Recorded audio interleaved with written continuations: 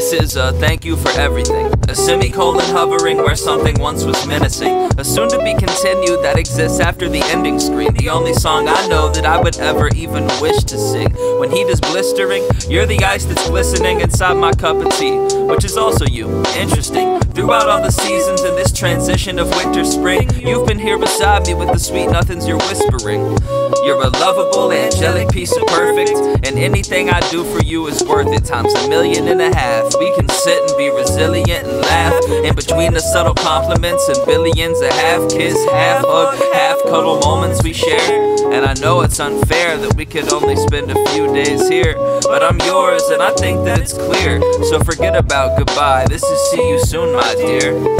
Cause I love you and I'd like to spend forever in the subtle warmth inside your arms like fireplace's embers. I will try my best to keep you by my side until the weather turns apocalyptic and we end up drifting to the nether. But we'd still be wearing sweaters when we got there, cause we're both way too caught up all in our cuteness to care about hot air. And even if it burnt me alive, I'd have my crosshairs set up on your heart, making art, cause why stop there? I'd keep on creating for you till my final days, dancing in the living room and smooching while the vinyl plays.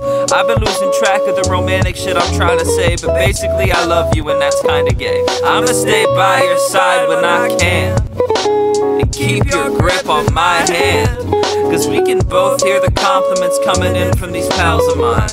I've been wondering if you would be my valentine.